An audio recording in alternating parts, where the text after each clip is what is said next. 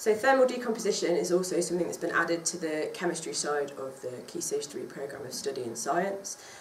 So the knowledge that when something is heated in air it doesn't always combust, that sometimes it decomposes into simpler parts. So one of the best examples of thermal decomposition is using copper carbonate or malachite, as it starts with this bright green colour and the changes are easy to observe.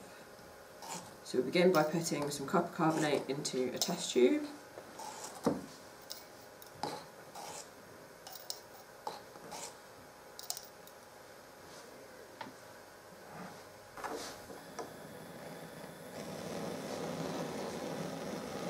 Then we heat it in a hot flame over a Bunsen burner, and we should see relatively quickly that the green starts turning into black copper oxide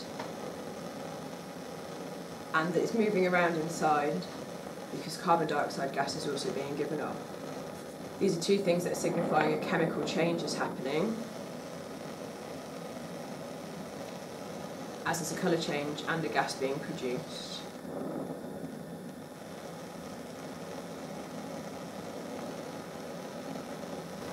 So what we're left with is black copper oxide powder.